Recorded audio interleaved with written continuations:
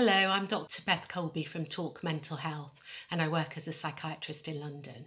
Rabbit syndrome is a movement disorder characterised by involuntary vertical rhythmic movements of the mouth and lips. It is like a tremor and resembles the chewing movements of a rabbit. The tongue is not involved. The movements are typically at a frequency of 4 to 6 Hz. The disorder is an extra pyramidal side effect of typical, i.e. first generation, the older antipsychotic medication, such as haloperidal. It usually occurs in people who have been on the medication for years.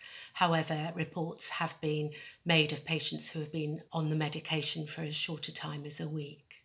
The prevalence is 1.5 to 4.4 of patients who are on typical antipsychotic medication. There have been reports of rabbit syndrome occurring in patients on atypical antipsychotic medication, such as risperidone, olanzapine, clozapine, and aripiprazole. Rabbit syndrome may be diagnosed as tardive dyskinesia, but there are several differences between the two movement disorders caused by typical antipsychotic medication.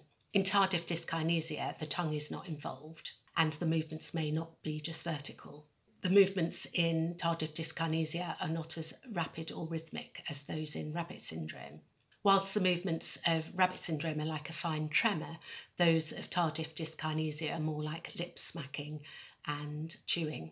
Oral tardive dyskinesia may be stopped voluntarily, but people with rabbit syndrome are unable to control their movements as it is totally involuntary. We do not have a good understanding of the neuropathology of rabbit syndrome, but there are a few ways of trying to treat the condition.